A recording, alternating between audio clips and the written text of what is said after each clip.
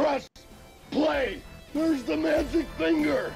Pressing down. Yeah. The Wrestling Club with Darren and Brett. We've got a show that you'll never forget.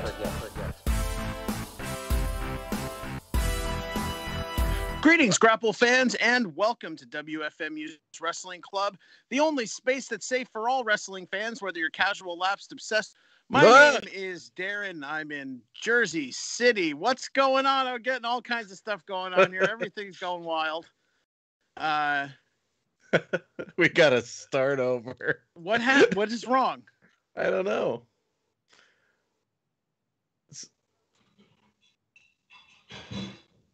Why did you? What was wrong? It was fine. Yeah, Brett. What are you doing? Oh, okay. Yeah, you sent the wrong one. It started playing on my. I got the live stream open, and it's fine. We're live. Are we live? Are we live on the tube? Live. Absolutely. Okay. Well, never mind. No, let's start clean. Let's start clean. That's fine. Great. Hey, this is just a little sneak peek for our thanks for joining our Patreon, guys. It's really nice.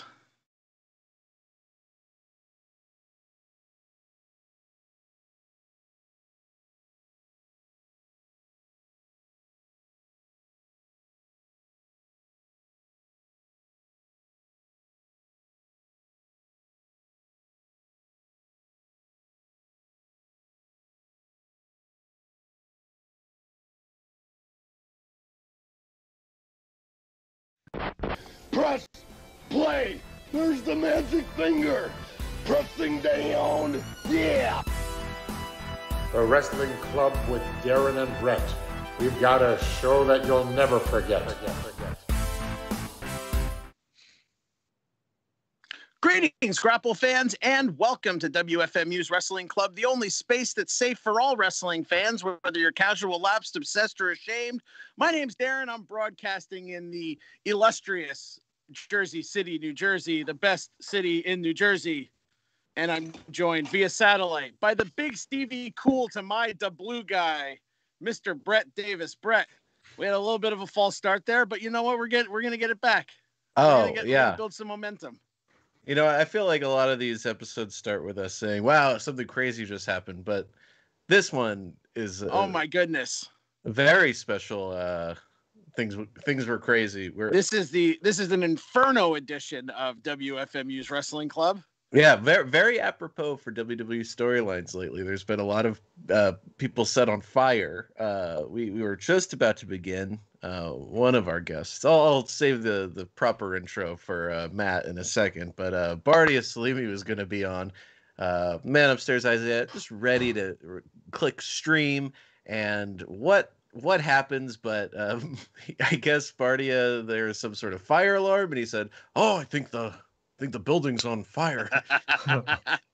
And you know, it's if you know Bardia, it's sometimes like, okay, Bardia, I don't think it's on fire, but there was smoke. There was visible smoke. Yeah. Oh no, here's the clip. Oh no. Yep, that's the site. For those watching, for those listening, that's a real New York City fire. That's like a 3-alarm fire right there. I saw flames shooting out of the top of a building. Yeah. Oh no, Bardia, geez, this isn't good. Bardia's fine. The whole Salimi family is accounted for. Okay, so. Goodness gracious. Well, we're just gonna send out some Wrestling Club well wishes to Bardia and his whole lot. Yeah, but thank you to the man upstairs, Isaiah, for being quick and resetting everything last second. Isaiah, I owe you for the Christmas special. I gave you a bunch of WWE ice cream bars, and Darren told me that they are not edible. They're soft. They're only soft. They're like gelatin. Yeah. So what happened to the ice cream bars? Okay. I thought Darren said he fed them to the feral cats outside. Well, I mean, I had my share as well there, pal. That's And true. they weren't feral cats. They're a family of the baddest city raccoons you'll ever find. These are like 40-pound behemoths. But we're gonna, we're just gonna. We're kind of I'm a little shooken up. I thought this is nuts. This is wild. But Bardia says, "Well, I guess I'm fucked now." So, oh no. we'll update you with live. This is breaking news. However, I don't want to distract from our guest, a very special guest this week, someone who has been in the bowels of Cherry Lane Drive. What is it? West Main Street. Okay, West Main Street. Actually, it might be East. I don't remember. It's Main Street though, which always shocked me. But yeah, yes. Main Street, America.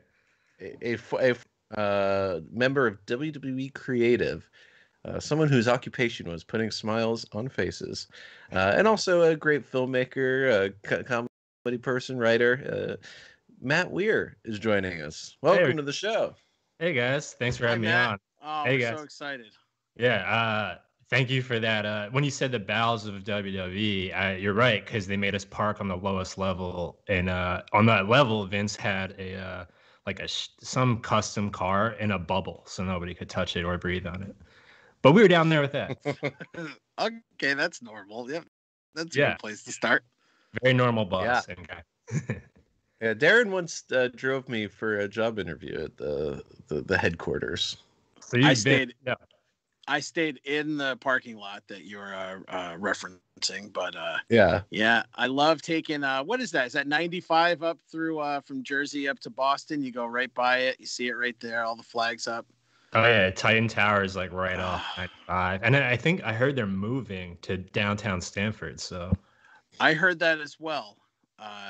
Great for downtown Stamford, I guess. Right. Yeah. Business will be booming.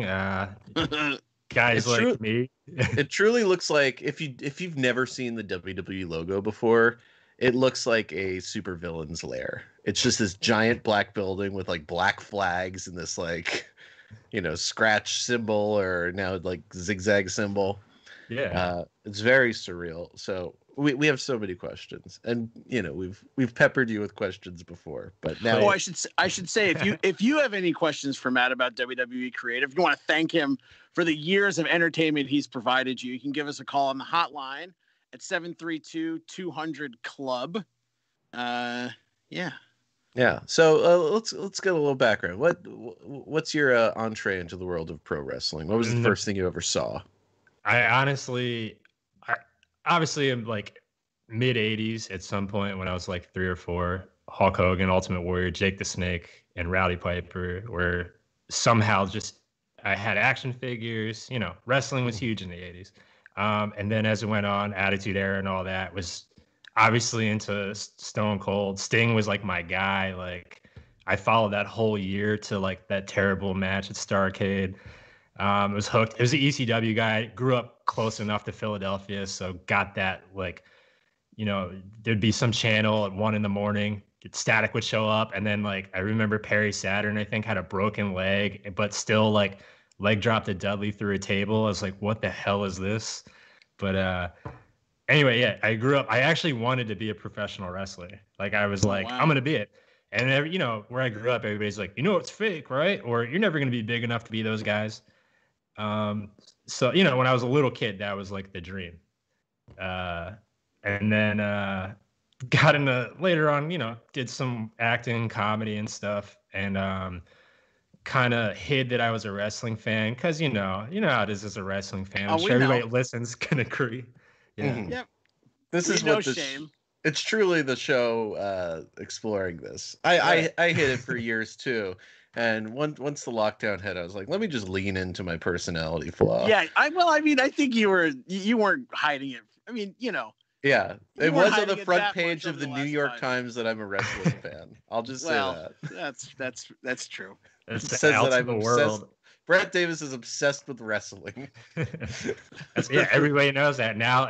I mean, have you dated since then? Because that was always the thing when we were little kids. I mean, we're kids, so what kind of dating were we doing? But you know, Well, I was doing pretty good for myself. I don't know what you guys were doing. my girlfriend now loves it. Like I got her into it. I showed her. It was Bray. Give me some tips. Dude, she saw Bray Wyatt and The Undertaker, and she was so fascinated. She's like, wait, what? This is an element of this? This, like, these mysterious, like, dead men, whatever. And that, like, won her over. She saw it wasn't just, like, a bunch of, like, meatheads beating each other up, I guess. I mean, yeah. It is. Yeah, it is. Yeah, sure. I mean, I honestly, from going from the comedy world to that, it was like, oh, these are performers too. Like the way they would come back after a match and ask for notes was like, oh, I used to do this with people whose shows I would direct. And it was weird because, I mean, there was one time I definitely gave a note that was like, oh, it was great. And the guy was like, no, it wasn't. Like, my career could be over. What the fuck are you saying? Don't lie to me. And that's when I was like, okay, that whole, like, I'll say New York City sketch comedy, like, hey, great. Like, I was like, don't bring that here because they'll kill me if I give them a note that's nice, but they don't want it. Yeah. If that makes sense. No, it absolutely makes sense. I mean, yeah, doing improv and sketch comedy, it's like, a combination of the two is exactly what wrestling is. Just it's physical. But yeah, there's still that same insecurity that you'll find in the comedy scene and like, all that. Just so many different parallels. Right. So how did you get from the writing side of things to the comedy side of things to the WWE?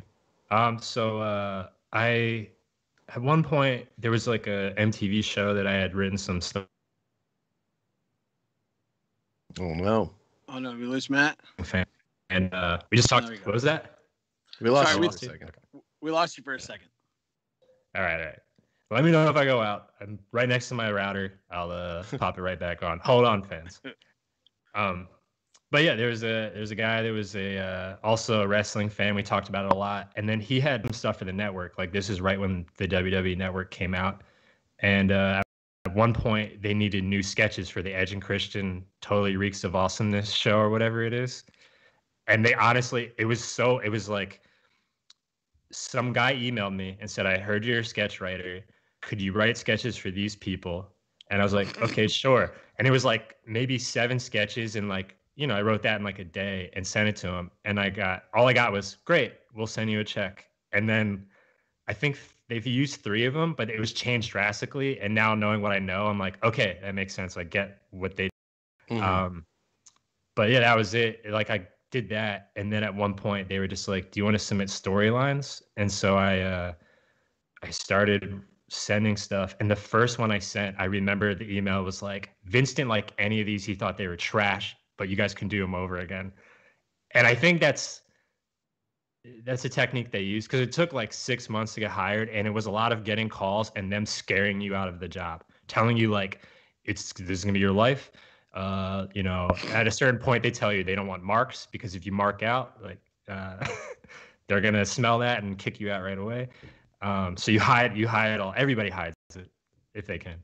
But it's a certain point I pitched something that was AJ Styles and the Gallows and Anderson had finally shown up and they wanted to take out John Cena. And this became the beat up John Cena thing. And that's what I'm guessing what got me the job. But then I showed up like right after that.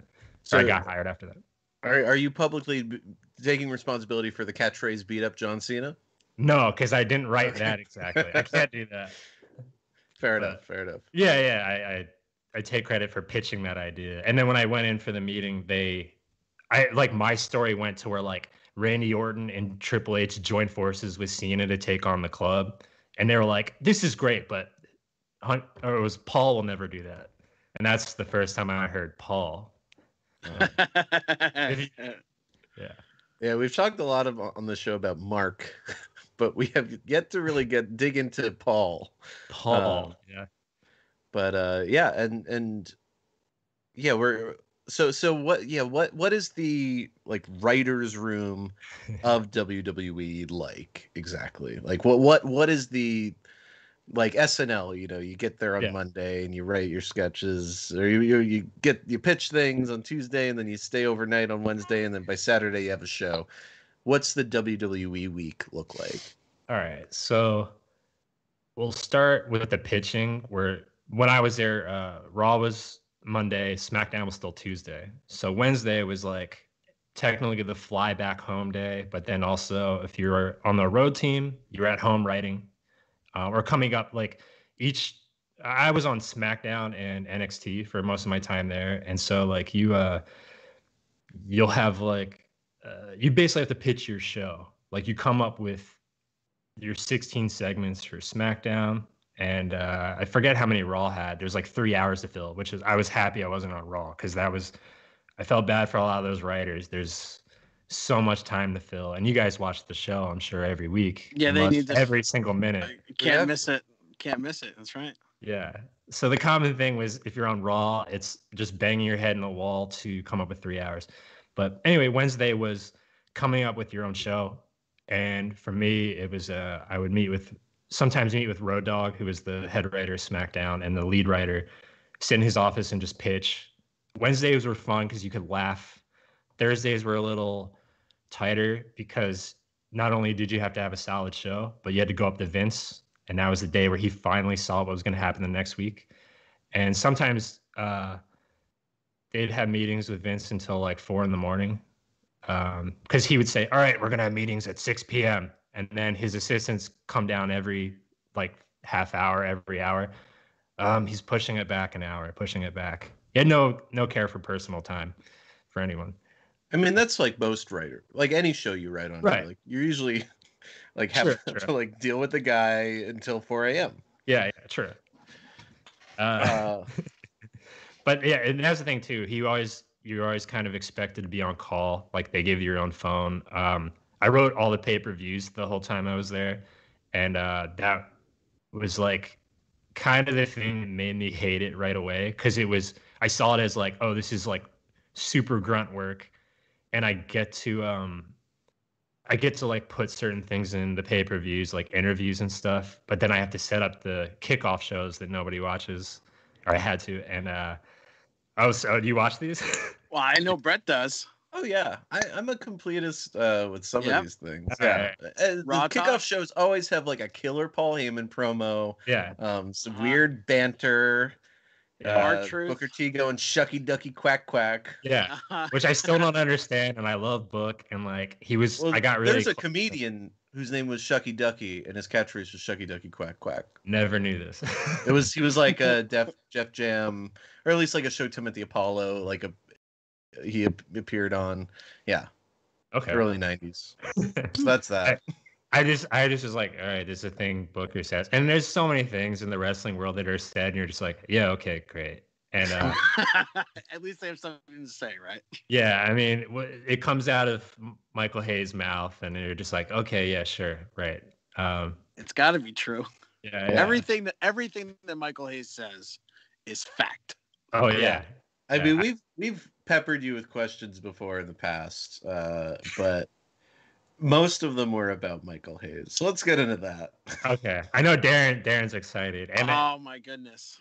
It brought me nothing but joy to tell you guys some of these stories or try to catch him backstage, when I could. Yeah, I get these like weird, like sort of like creep shots of Michael Hayes. Or like I just see this like mustard colored blur. Dude, my thing is whenever I think of him, he had this like purple suit and it made him look like Barney the dinosaur. But that's like I see him in that, or in Pittsburgh, he wore like a Yankee striped black and yellow suit, and he had a chipped tooth because he said he broke his tooth on a can of dog food trying to unlock his front door. And we're like, you were drunk and you fell on your face, dude. But no, no, Freebird, shut the fuck up, Mac. He used to call me Mac. The thing. Great. Yeah. Do you ever talk? You ever talk music with Michael Hayes? I did not. I did talk about the Highlander movie though, because it's my fucking movie. You're in it for 3 minutes, Michael. Yeah, I did not know he was in the Highlander movie. You gotta tell me about this. Very beginning, the Highlanders meeting his the guy he's gonna fight in Madison Square Garden, but it's a wrestling event and it's the Freebirds. It's like Michael in all his glory. Go check it out. Wow. You're gonna love it. Wow. So is that like the month they worked for WWF? Yeah, it's just like 84. Yeah, it was like I could see him at meetings making everybody watch it, and he's like, "Why are we watching this, Mike?" And he's like, "That's my fucking movie. Bang, bang, boom. I draw money," and then he just throws something. And usually, what he would do. Doesn't Edge have like a big role in like in the Highlander sequel? He's probably so jealous of that. Yeah, I have to catch up on the Highlanders, especially if Edge is in it. We'll do a Highlander episode. We'll get there. Yeah, like so some of these people that work on the creative team are not lifelong wrestling fans. So like if there's somebody that's like sees Michael Hayes for the first time and he's dressed like a cartoon bird. Pimp. Yeah, a bird. Cartoon pimp. Yeah. Yeah. The thing is, like, you're not just seeing him, you're hearing him and you're feeling him, and like he's coming. You smelling him? Sometimes, yes. And it's like right. bourbon, or it's like, there is like the locker room wrestler smell, especially, with that dude. I mean, I will say, I didn't really, sometimes you had to go in the locker room, and this is like an old school rule that I broke many times, and Big Show definitely threatened me, and Neville kind of stepped up for me. And yeah, there's some other stuff that happened, but I'm alive. But oh no. Because the locker rooms are big, so you'd have to go get talent, and you're supposed to knock and wait for somebody, but nobody hangs out in there. So you sometimes will walk in. I walked in on Arn Anderson in his underwear like 7 times. And it was always boxers or briefs. Briefs. He's of course white. Yeah, white briefs. Yeah. And I think it was, oh man, oh kid, you caught me with my pants down again, or whatever. You have your own little sexy game. As a right developed buddy voice. Now, what is the like creative room look like? Because you've explained to me some stories from like a big long table with Vince at the front. Yeah, because that's where we want to get into for the second half of this episode. Okay. So writer's room is big long room, long table. The Raw side had Raw stuff, and there's like dry erase walls so they can, because there's notes everywhere and just crazy shit everywhere. And I mean, you're just churning out storylines and ideas, and most of them never see the light of day. And when I first got there, like the assignment every writer had to do, I think it was every week, was take something from pop culture and write a wrestling story based off of it. And I think I gave like Xavier Woods was going to do like a Karnak thing from Johnny Carson. Yeah, they didn't say which pop culture. Right. And that's the thing. The rule was like, Vince hasn't watched TV past like 1972. So he has no idea like what's on besides Sons of Anarchy, which apparently he's a huge fan of. Yep. Which makes sense. He's like, oh, checks out. Yeah, that checks out. Oh, I got a bike for you for your entrance again. Oh, you're just like Jax. Oh. Anyway, to get back to the writer's room. Yeah, big TV in the middle, and then a ton of snacks. A lot of beef jerky and Monster Energy drinks in that room. So, and a few couches. Cool. Yeah, pretty nice, but very office-y, or corporate office. Yeah, what a creative environment. Right, very much so. And I mean, we were allowed to kind of walk around. Like we'd go to Road Dogg's office, and that was just a small office. The 205 Live room, when I wrote for that, we would do it in an open office so people could see in. And one of the ex-writers, who was an ex-wrestler, I don't know what he did. He took out some sort of pink powder and snorted it, and then pitched like a great idea. But that was I have my guesses. And I can't. He's my guy. I love him. I can't rat him out. Is he the kind of guy that would wear like paisley purple jacket and no shirt? Maybe, I don't know. Here's a quick update from Bardia. Again, apologies to those listening to the podcast, but you can probably hear it. Oh no, no! Oh, It's that smoke we'll see yeah. smoke just billowing out of a building. A lot of smoke, yeah. A lot of smoke. Oh goodness gracious, poor Jesus. Wow. It's not Bardia's building, thankfully, but it's the one next door. So Okay, that's good. That's so he's good. out So for safety. Yeah, hopefully everybody's safe. I know Bardia loves Kane, and what a weird time to bring up Inferno matches and whatnot. yeah. Shut up. So he's loving this. Yeah. This is. I Just thought like he was. the I thought he was more of Undertaker's, a. I thought he was more of a Mayor Glenn Jacobs kind of guy, but maybe I just know Barty in a different way than you guys do. Well, he loved. He's like, why did Kane take the mask off? Why? And I was like, I don't know, man. I wasn't. That's there. true. Yeah. Did you ever pitch putting the mask back on him? He wore a mask. He's worn a did- mask for like the past 10 years. Yeah, That's right. he had the Yes, he one. did. It was he had like the fake hair on it. It was just like his old. Oh hair. yeah. Because And we played clips on the show. He still like puts it on for like city council meetings and stuff. They'll do like little skits. Boy, It's insane. he had Like just they'll turn red lights on and he'll choke slam like the head of like sports or whatever. yeah. I'm sure they're getting real great representation in Knoxville. Yeah, I haven't really looked in on what's happening with him. I figured he's like libertarian because that seemed to be like the vibe there. Oh, he just joined Parlor. Yeah, he just joined Yeah. Parlor right before they shut down. Yeah, it's a real shame. I was really looking forward to Mayor Glenn exercising his freedom of speech. Well, speaking of politics, just for historical context, in case you're not listening to this week, this is the last week of Trump's presidency. So far, not crazy, but the inauguration has yet to happen yet. So this is the moment in time we're living in. We That's are right. post-coup. We're like in between insurrections right now. Yeah, they're threatening one in every state. Everyone, yeah, that's right. They're going local. They're going regional. Yeah. So using this moment of peace, let's take a look back at Donald Trump in the WWE. He was a celebrity guest at multiple WrestleMania. Well, he hosted WrestleManias 4 and 5, Mhm. which were WrestleMania 5 at the time. Hosting was the like as in Trump Plaza. Plaza, right? They were the in red Atlantic carpet. City, Yeah. right? He was a special guest at WrestleMania 7. WrestleMania 20. He told Jesse Ventura, like, "Hey, I'm gonna run for president someday, maybe." Oh no! It did. So it did start as a wrestling storyline. Mhm. Wait, what WrestleMania was that? WrestleMania 20 in 2004. Okay. Wow. Of course, there's the Battle of the Billionaires with Bobby Lashley and Umaga, and they shaved Vince's head. Yeah. If for some reason you're listening to this and you have not watched every second of the Battle of the Billionaires, please do, because knowing it's a president now is so insane. If you're trumped out, I totally understand and save it for a rainy day, but it's truly insane. And you see the genesis of Trump like playing in front of large crowds for the first time. He does. He's not as quite as poised as he is now, you might say.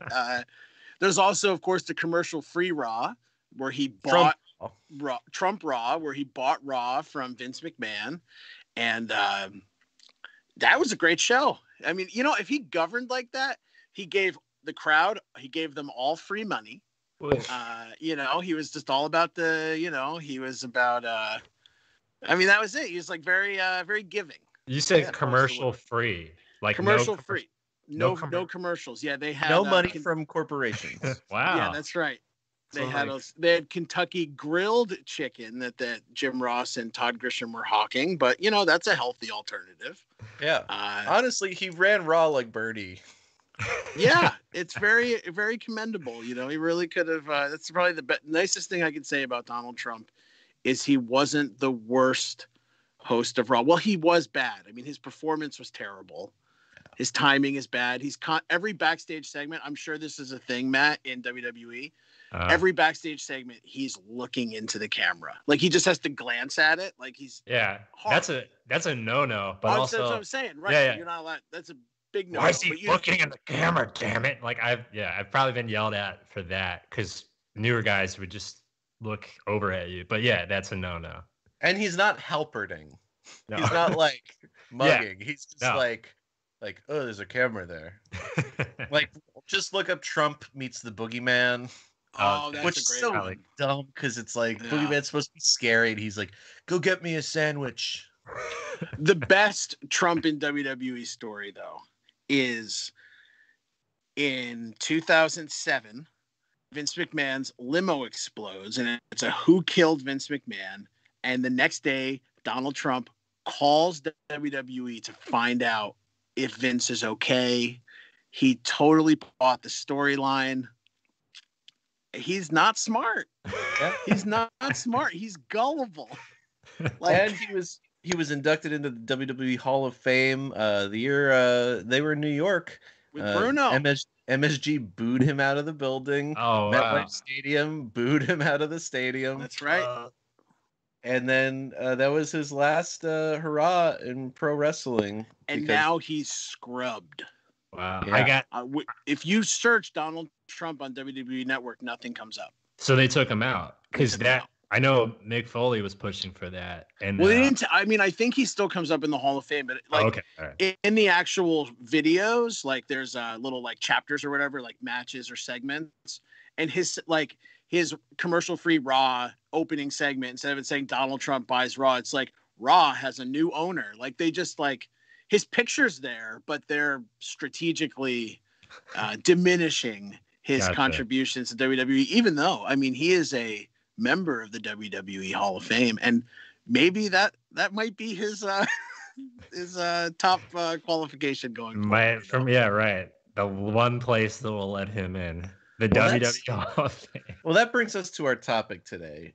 Matt, if you don't mind, if the PTSD is not so bad today, we're going to take you back into the WWE writers' room. And we are going to join you. We are two novice writers brought in for a very secret project. So, let's all put on our fantasy goals. We're going into imagination land here. And this is post-inauguration. The situation is we are three writers in the writers' room, and we get an announcement from Vince McMahon that at the Royal Rumble, Trump's coming back. Oh, no. Trump is making his return to the WWE. He is no longer president. He is back in the fold, and we need to craft a perfect storyline for the ex-president to get us from at least Royal Rumble to WrestleMania. And maybe leave it open-ended, too. Guys, so Vince did that thing. He looked at the roster, and he hates everyone. He called Brock. Brock's too expensive. He doesn't have that many Brock dates, so he's bringing in somebody. Yeah, Goldberg is, Gage has... virtual school, so Goldberg's got to stay home. Oh no! Well, here's the thing. Apparently, Trump can't be the heel. Okay, he's got to be a tweener. Well, all right. Okay, this is a tweener. Yeah. So okay. Do we want to? No, go ahead. No. You go. Are we? Is this all right? Because we could do all right. So Vince now, in his old age, he needs everything presented before it happens to kill any of the excitement of the pop of the music. So do we do we promote it a week before? I think we save it for a big Rumble. It's a Royal Rumble moment. Okay. So is Trump in? So let's say Trump's in the Rumble. Yes, got it. Okay. I say. Women's Rumble? Men's Rumble? Men's Rumble. All right, Trump's in the Men's Rumble. If he's in the Women's Rumble, they'll all try to have sex with him. Look. All right. I'm taking notes here. By the way. I got my Sharpie. Yeah. Your head's in the right place, Darren. That's good TV. That's quality TV. We can't Ellsworth Trump. And also, there's a move. I'm going to say it's probably his finisher. We can't have him doing on women, or else the stock owners are going to hate us. Okay, So, fair enough. Well, Yeah, what we learned is whatever Trump's finishing move is, he's not allowed to do on women. yes, very much. well, what we learned in the Battle of the Billionaires when they were rehearsing Trump decking McMahon. Trump just punched him in the face as hard as he could. In I believe rehearsal. it. I 100% believe it. Yes. So he's a bit of a badass. He's a bit of a brawler. Bad boy. Okay. All right. So Yeah. he's got the power of the punch. I think maybe his finisher's just a punch. Right. Power It could of be a the punch. And Vince wants us to book him strong. He said Roman level booking. Okay, you know what? If we want to book him strong, we want him to reflect strength, and we want to sell stuff to kids. We give him an eagle talon that he wears over his hand, like a Roman Reigns glove, or an AJ glove. He can take it off, but it's the fist of freedom. Yeah. So he's got his eagle. Well, we do have to remember he's 74 years old. True. He's he's diminished physically. He's in a decline, physical decline. He had COVID. Yeah. Well, don't worry. Ricochet will put him over clean.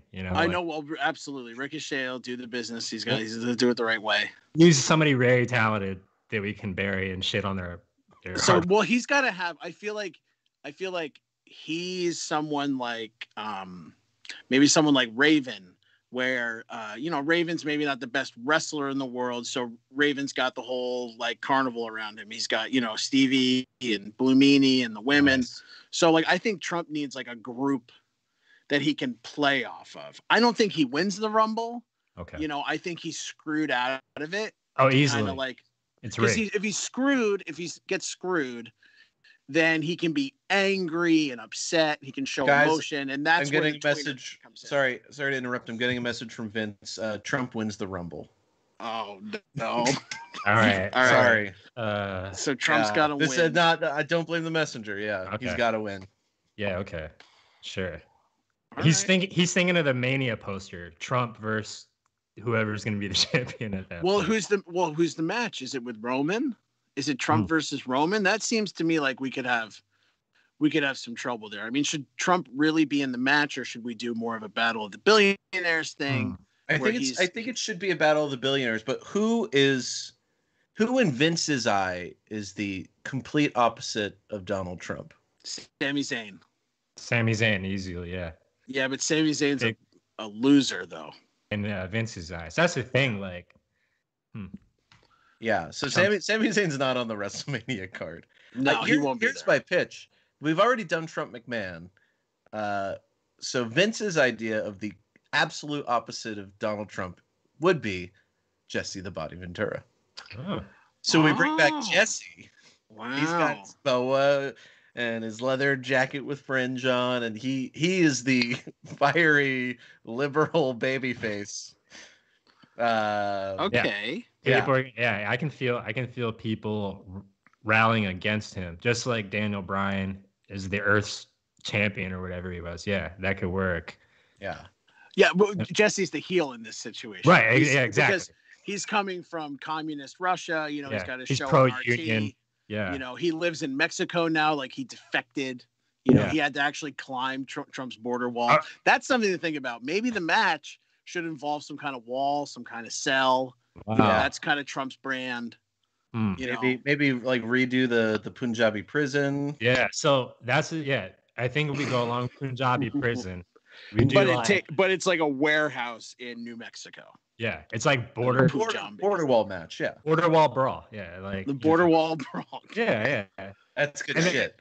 Might as well just you could use the War Games cage and basically it's the same cage they keep kids in on the border anyway. So that kind of goes in with the whole theme of the match. Right. We can keep all the wrestlers under 5'5" that Vince doesn't want to use in that cage. Ray's going in there. Throw Dominic in there. He's basically a child. Yeah, he's a child. You could bring Hornswoggle, aka AJ Swoggle, as he's known now in Impact. Bring him in. Yeah. It's always good to bring back. He's a McMahon child anyway. Right. I think too. You put if the body wins, wrestlers can unionize. So we got Thea Trinidad, his corner, or in a cage, in the War Games cage. I don't know. Put some big stakes. We know in the U.S. unionization can never win. Yeah, this is we're getting into work shoot territory here. I'm gonna have to ask Bruce if we could get Zelina back in the fold. I'm sure Bruce has her number. I'm sure he's got all her contact info. Now, who is Trump's? Like, is it Bobby Lashley again? I could see his fan base not loving Bobby Lashley as the face. No, it's definitely not Bobby Lashley. Yeah. No, it's got to be Elias and Jackson Riker. Those are Elias the artist. Yeah, but he's playing. Yeah, no, but I mean, Trump likes rock and roll. Right. He could Trump have a patriotic song. Does Trump like rock and roll? Absolutely. I've only seen him dance to the Village People.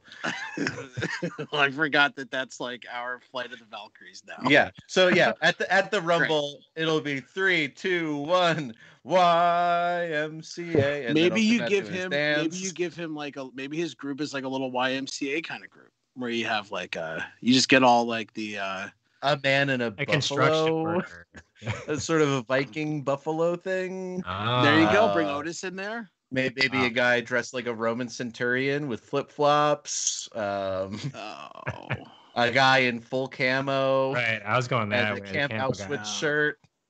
So it's like the Roman, the Nazi, the shaman.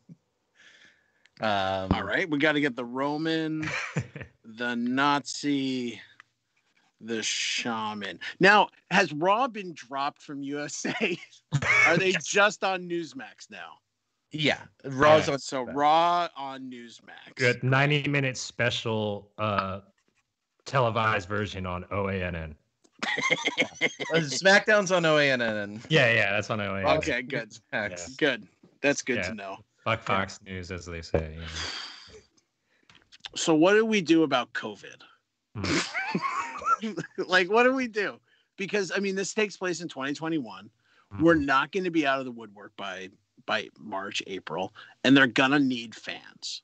So my pitch is that, like WrestleMania 4 and 5, this takes place at a Trump branded location, but this time it takes place in a location where coronavirus rules aren't quite as strict as other places. I say, Mania, Mar-a-Lago. Wow. Yeah. Has a nice ring to it. Is it the Thunderdome at Mar-a-Lago, or are we having the full audience? Yeah. I lost. No, I know we have full audience. Okay. Full audience. They're all like doing the conga line. They're having fun. No masks. We could get Mike Love as a special guest. He could Mike Love singing the WrestleMania theme. I think that's a good idea. WrestleMania. Whoa. And Vanilla Ice can like rap I don't know, Hurt Business to the Ring or something. Yeah. Now, has Vanilla Ice and Mike Love ever collaborated? Because that's a great idea. I mean, we need celebrities for WrestleMania. So if we get Mike Love, we get Vanilla Ice. You gotta get Kid Rock. Absolutely. Yeah. Mm-hmm. You're right. Also, Kid Rock. All right. Well, here's my pitch. Actually, now that we got Kid Rock in the fold, potentially. Look, I'm saying put Jackson Riker in the Buffalo thing. He can be the shaman. He's very spiritual, I think, backstage too. We could get Bobby Fish in the Camp Auschwitz shirt. We could get oh no, wait. Get Drake Wirtz back in the ring, put him in the Roman outfit. Oh, you know who Trump would love? Walter. At least parts of his gimmick. Oh, yeah. I don't think Walter would love Trump, though. Yeah, well, does Walter want a job? I'd say Walter quits. Okay, so we lose Walter. I don't know Walter's political views. But I think we're ignoring that we have the perfect baby face. Because remember, this is babyface Trump. Right. We got the cast of characters, but we need that one that's going to draw the eyes to the main event of WrestleMania. We get Mark. We get the American Badass. Oh, wow. He dusts off the duster. Right. Yeah. Right. he rides out. You could almost do the TNA storyline where you have like the legends, but I forget what they were called. Brett, Main Event Mafia. Main Event Mafia, who were baby faces against the new guys that are heels. That was a great storyline that Raw on Newsmax could potentially, cop from a little bit. It's been a while. It's been, 12, 13 years since they did that. So I think that's so you get Mark, Paul. Yeah. And mind you, The Undertaker is retired, but Mark Calloway still has a lot of gas left in the tank. Well, that's right. And he's defending. I mean, Trump has been unfairly maligned. I mean, there's got to be one episode of Raw where there's just like a 40-minute, we need to rewrite history a little bit here. I mean, there's been a lot of news about Trump. He's been in the news lately. So, they got to tell that, they got to tell Trump's story. He's been, we can get that out of the way with a 3-minute package at the top of the show. People love our packages. They do love the packages, yeah. And we know, the big man upstairs, VKM himself, loves them. So we got Mark and Paul. Are there any other old wrestlers with biblical names that we can throw in there? Who's Paul? Paul Levesque. Oh, okay. Paul. I'm saying you get Trump is leading. Make WWE great again. The old stars. Oh yeah. Versus the new stars. So you could have the heels in this case could be, your Daniel Bryans, your Sami Zayns, right. Your who else is like Big E or like Big E. Oh, definitely Big E's a heel in this scenario. Oh God. Yeah. If we know from again back to Battle of the Billionaires, Trump couldn't remember Bobby Lashley's name. So in promotion, he either called him Bobby Lindsay or my big black man. That is 100% true. Another good reason why we should stick with biblical names for Trump. It's easier for him to pronounce, easier for him to remember. Right. There's Mark, Paul, Brett. Can you think anybody else? John Does Cena. Trump know the Bible? John, yeah. Yes. I say John Cena quits. John Cena is right, and John Cena also has that China connection, which Trump is, that's a no-no. So no John Cena. What about John Layfield? Oh, there we go. Way better, yes. JB. So we got Mark, Paul, and John. The disciples. They can be like the disciples. Can almost give Trump like like he's like a spiritual leader, a Christ figure. Yeah, like a Messiah. All right, so we got the disciples of Trump. Cool.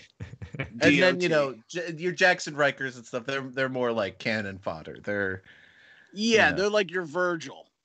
They're like your whatever Crush. Gotcha. They're gonna. But I think we're gonna have them bump around with Retribution for a little bit. Yeah. Oh, Retribution. That's true. Now there's there's a heel group. Stands for everything that these guys don't stand for, So can we just make Retribution the boogeyman, let's say? Not the literal boogeyman, but like that like your Jackson Rikers and stuff, they're Trump's cannon fodder. So Retribution is Ventura's cannon fodder. It was dastardly. Oh, that's right. I forgot Ventura is because it wouldn't be a WWE storyline if we didn't have two old guys opposing each other. Okay. We still don't have a marquee name. Like, who's Undertaker gonna face at Mania? So you're saying we want to like Ventura has his squad. Yeah. Right? So who's Ventura's Mark Calloway?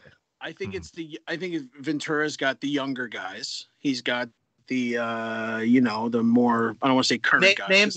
Name them real quick because I got to check their current status. Well, let's see. We got Daniel Bryan. He quit. Okay. Sami Zayn. He's in Japan. He quit. Big E. Xavier. Kofi. He's on SNL now. Dolph stayed. Dolph stays. Yes. All right. Sorry, Dolph. Actually, I'm looking at my roster here. It says Dolph, Baron Corbin. That's about it. I feel like Baron is more on the Disciples of Trump side, where I feel easily.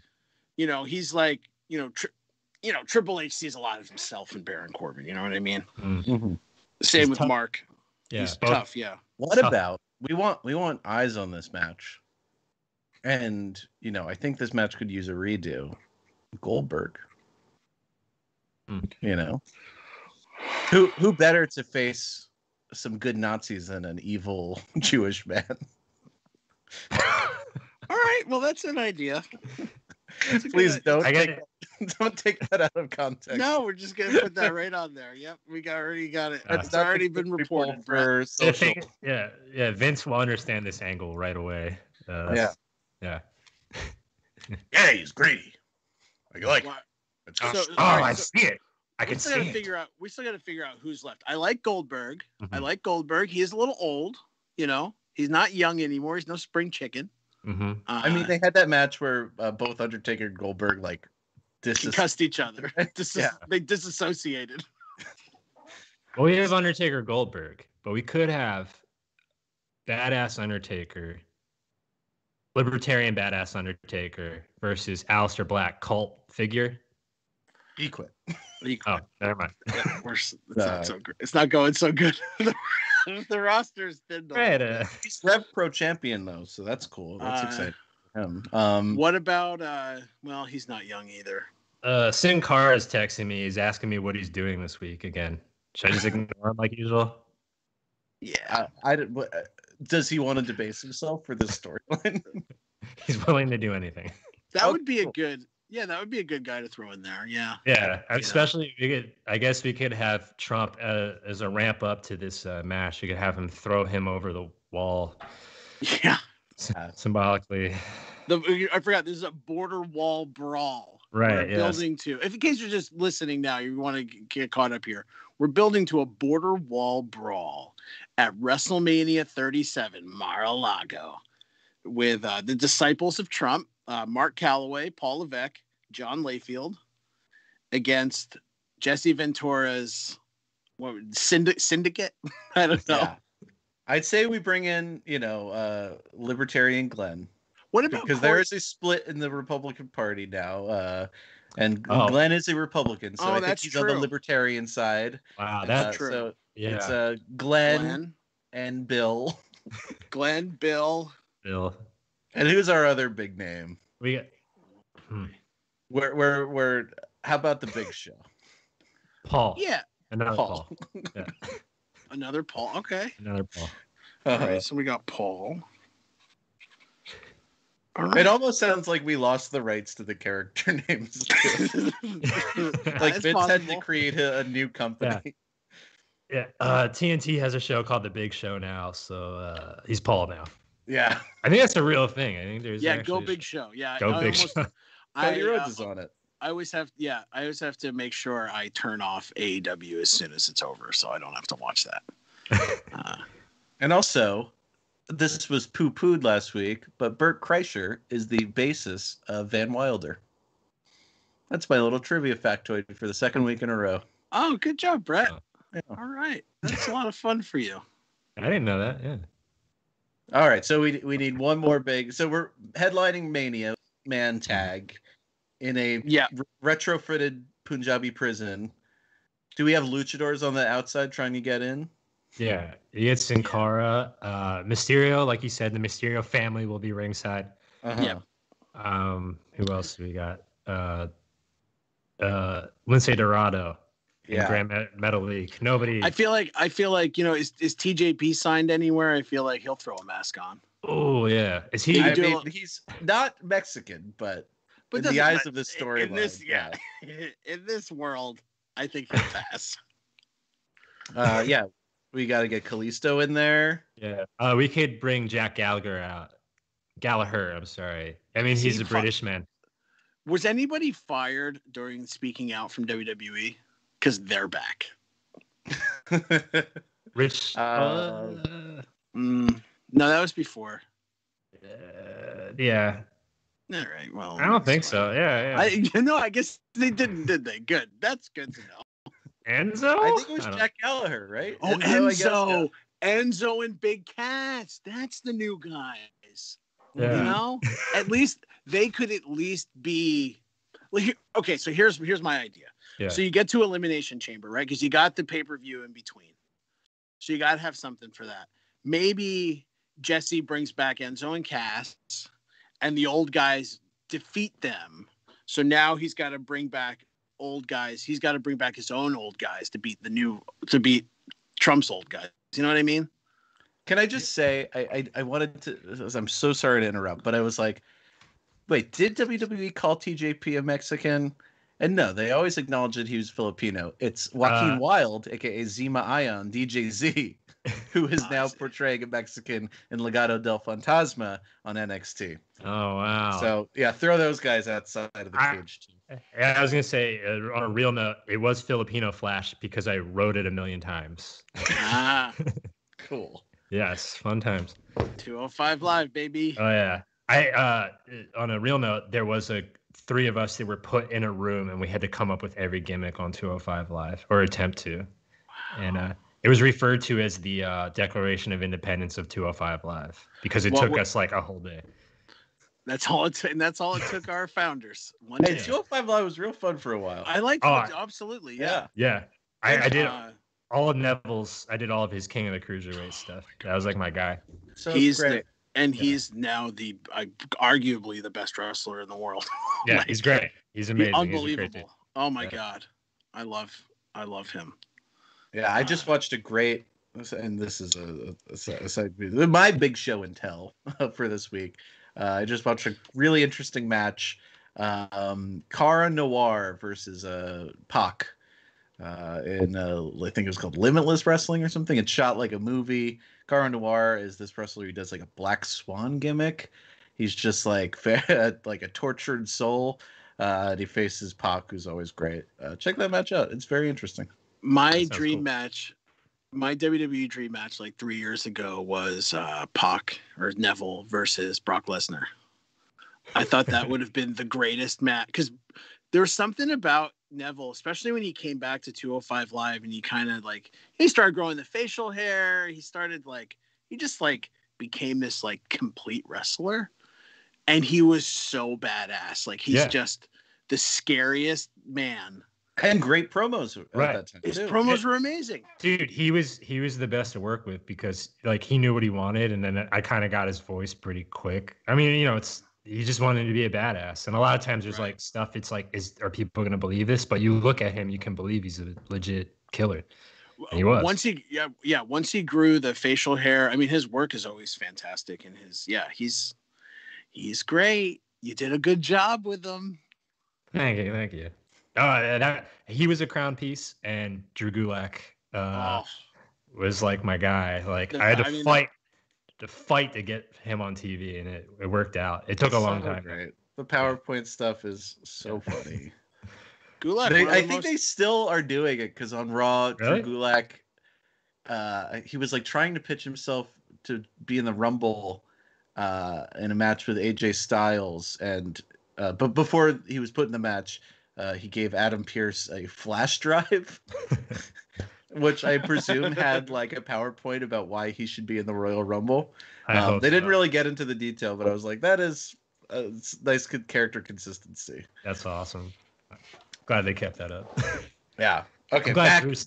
Yeah. We got to get back to the border wall brawl. We need one more member of Team Body. Team Body. Okay. All right. We're talking about old guys. Preferably over the age of 45. All right, so we've got. We got Big Show and Kane. Kevin Nash. Kevin's a liberal. He's like super progressive. But he's on the body side, right? But I get what you're saying. Yeah, I mean, I guess he's probably as progressive as the body is, but yeah. So we got Glenn. We got Mayor Glenn. Mm-hmm. Goldberg. Big Show. On the other side, we've got Retribution. Mark, with Retribution as their like whatever bumping dummies or whatever. Yeah. We got because none of them can take bumps. No. Yeah, none of them can fall anymore. The match is just the young guys running it and getting punched by the old guys. All right, so we got Mark, Paul, John Layfield. So it's only 3 on. So we got 3 on 3. We got it. And then they've got, the Forgotten Sons and folks peppered in there, Right. as the Coors or the Insurgents or whatever you want to call them. All right. Insurgents is a good. Yeah. What do we do? Because Trump's not coming alone. What do we do with Ivanka? What do we do with DJ TJ? In case you don't know, that's Donald J. Trump Jr. Do we get a nice American themed car to drive them out to the ring? Yeah. Okay, we got a nice car. Yeah. What about instead of a car? What about a boat? Yeah.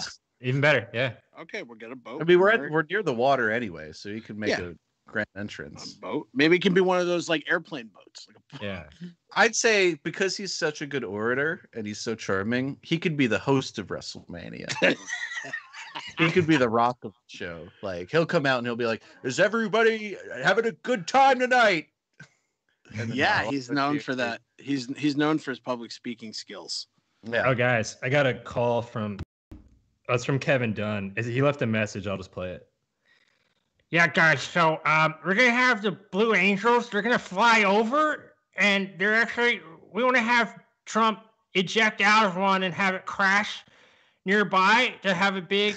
There's gonna be a big flame. That's red, white, and blue, and then he'll parachute in. And you guys got to meet these fighter pilots. They're just so cocky. I love them. All right. Yeah. Cool. All right. So He Trump's seems cool. gonna I know I'm new here, but he seems cool. Yeah, Yeah. he's a guy. You'll meet him. You'll talk to him. He's the kind of guy like I want to trade Spotify info with him. Right. Well, I mean, if you really want to know what's on his Spotify, it's just Kid Rock. And for a shoot, he has been heard saying, Kid Rock has an excellent discography. I mean, nobody has a better discography than Kid Rock. It's a real thing, he said.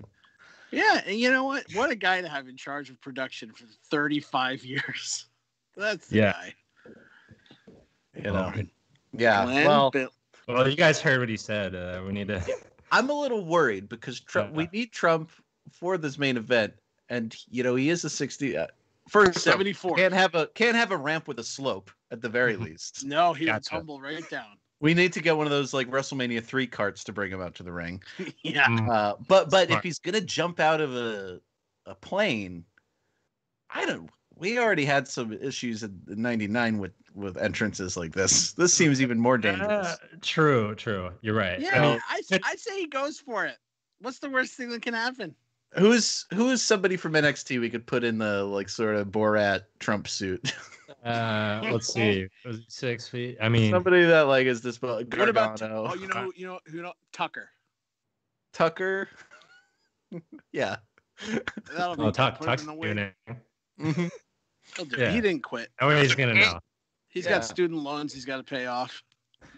Okay, so we shaved Tucker. We put the wig on. Yep. He makes the jump, and then Trump can kind of pop out from an Undertaker, trapdoor or whatever. I think Trump gets everybody's entrance. He gets a little bit of the Dead Man. He gets a little bit of Gladiator Paul. You get a little of that JBL money coming down. Maybe a little Rainmaker. Oh. Yeah, it's definitely him. I see $1 billion bills, his face. Yeah. Yes. Young gold dollars. Gold. Yeah. We should just throw gold on the crowd. Yeah. Just throw gold. Molten gold. Yeah. Vince loves it. Come throwing out steel from miles above. Cool. Good. Well, we need a finish for this match. Oh boy. Something that'll really make this whole thing. I mean, that's what they say. On SNL, the hardest thing is finishing the sketch. Yeah. I mean, do we have Team Trump reenacting planting the flag of Iwo Jima, but it's into the body's head, I guess. Yeah. We can't hurt the bodies. So, true. Yeah, he's in traction 12 hours a day anyway. We'll plan it for Slapjack's head. Slapjack T-Bar. Yeah, they can. We're the new guys around here, Brett. And Matt, I mean, you're great, but you're not. You don't have that. You haven't been doing it forever. Yeah. what's somebody like Michael Hayes gonna think? What's the kind of finish he's gonna go for in a match like this? It has to be big. It has to draw money. He's gonna want Roman in it. Roman has to do something. Oh no. Roman comes down and it's whose side is he on? He's like Sting. Yeah. We put Roman in the Sting position. That's great. I mean, we could run that a whole year. Yeah, Easy. we have to do this in 2 months, though. Right. I mean, Vince is going to want it paid off the following the day after that Raw. Yeah. Um, So we got Rome. Yeah, maybe Yeah, Roman.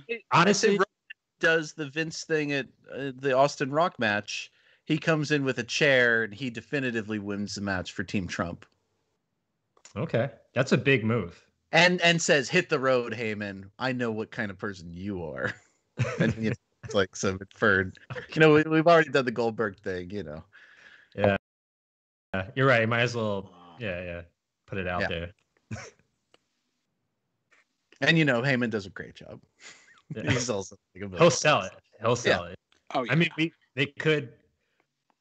Who could we have card him off? I don't want to go that far, but who would be the one to card him off? If you know what I'm saying. I mean, Braun Strowman has put people in ambulances. Oh yeah, Oh, Braun, yeah. I thought you were Braun's setting definitely- for the Walter thing, but yeah. Oh. Yeah, I guess in Imperiums we could call them up from NXT. Well, this is good. And then we do a big party at the end. Bring Santa out, like those Christmas in your houses. Yeah, the whole Trump family's there, like Calgary Stampede with the Hart family. Yeah, well, let's just say Ivanka's been involved in the women's division. She's won the title from. Yeah, her and Charlotte. Yeah, I think her, Charlotte, Lacey Evans, Candice Stripped. LeRae. They stripped There was some other Sasha blonde, Banks whatever. and Bailey of their citizenship. Yeah. They're gone. They're down in AAA now, because you know why. But it's pretty good, honestly. Well, I think Boss This Man is would be happy with this. I'm gonna say this definitely be a better WrestleMania than whatever they're gonna do this year. They're definitely right. I mean, it'll definitely draw eyes. Yeah, That's what the boss wants. Also, I feel like this is. Yeah, this is actually probably his favorite match that the creative team has ever booked. To be honest. it's got all his favorites. Yeah. Road I think- Dogg's happy. Michael Yeah. Hayes is happy. JBL texted in. He said he's really ready to do business. Yeah, Yeah. he says he owes some receipts to those Retribution guys for what they did. Yeah, at the yeah. Capitol. Oh god. He texted. I'm really happy for this conglomeration of people, and then he in parentheses, I had to look up conglomeration right before I text you this. And then he That's sends cool. a screenshot of him Googling conglomeration, but then you see You know, my ads, it's like favorite muscle girl porn. Yeah, yes. my favorite part of JBL is just how intellectually curious he is. Yeah, he definitely is a smart guy who I've never heard in the office or anything demeanor. No, Kind of- that's just his way. Right. I mean, telling Byron Saxton that Devon Dudley's his grandfather at every meeting was a good way to kick off every meeting It's and not make it so awkward. funny. Yeah. He just I don't even know where he gets that from. He's hilarious. Oh wow, that's really good. Yeah, he's a great person. He's a really good guy. Great with money, which is something I admire in a fella. Yeah, his wife. For real, is his wife she's like a TV anchor or something, right? Like a money Fox. I think so. Yeah. Yeah, She's yeah, a yeah, Fox no. business person. JBL was like a Fox News analyst for a minute. Apparently, She tamed the beast. She got him to cut that hair. Put that's the bullwhip true. away. Pull away. He kept the cowboy hat, and he has. He sure did. For a guy who wears a cowboy hat, he walks like a horse. I mean, he's so broken. Yeah. It's mean to say, but also fuck that guy. Yeah. Well, this puts a nice bow on it. The heroes win. John, Paul, Mark, and Don. But we have one more fantasy booking segment. Yeah, it's fan fiction this week only. Yeah. to wrap up the show, and I know we've done 2 weeks of fan fiction. Last week we had The Sopranos go to WWF Raw. Next week it'll be all reality. Yeah, next week we'll be back to reality, but we do this segment every week. It is called the Worst Royal Rumble. We're putting aside the Trump reality that we just created. This is a separate reality that's been built up for the past few weeks with various members of the wrestling club picking entrants to the show. Currently in the ring right now, we have Leonardo da Vinci, MGK, Ira Glass, Hudson Hawk, Megan the Stallion, Judge Janine Pirro, the ghost of Michael Alec, not the actual guy, but his ghost, even though we have some other dead people in there, and just added last week by Nick Nanny, Dobby, the house elf, which is kind of how Taz says Darby, and Alex Jones, picked by Colette Arend. So, and I should also mention we do have Effie, Judy Martin, and Del Close held on the airport tarmac in Saudi Arabia. The Saudi royal forces have prevented them from leaving, and are now holding them. However, they are still technically not eliminated. They went under the rope to leave the building. So, with Da Vinci, MGK, Ira, Hudson, Paula, Megan, Janine, Michael, Dobby, Alex, Matt, you get to pick the next entrant into the worst Royal Rumble. So this is purely out of hearing Vince go, is it entertaining? Yeah. Can we get Matt on screen? I want to see, pitch this like we are the creative team. All right, guys. We all know Vince. We all know he has those things he likes to go to when he thinks people will laugh uncontrollably. And some of those things are poop jokes. That's one. And the other is tiny people. And I feel like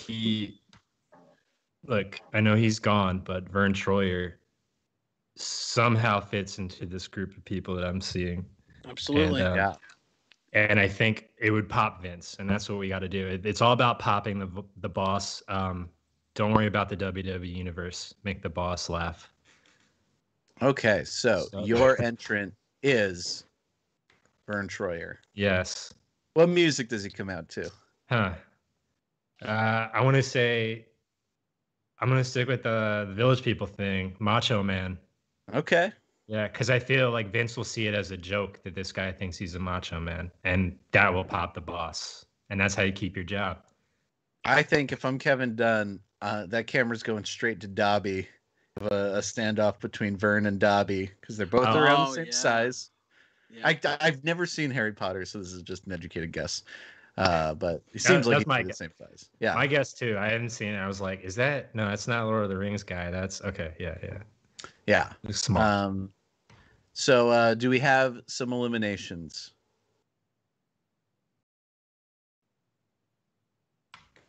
Lost you there for a sec. Oh, sorry. Do we have any eliminations in this? Let me see. Can I see the? Sure. We've got Megan the Stallion. We've got Alex Jones, Judge Janine Pirro, Machine Gun Kelly.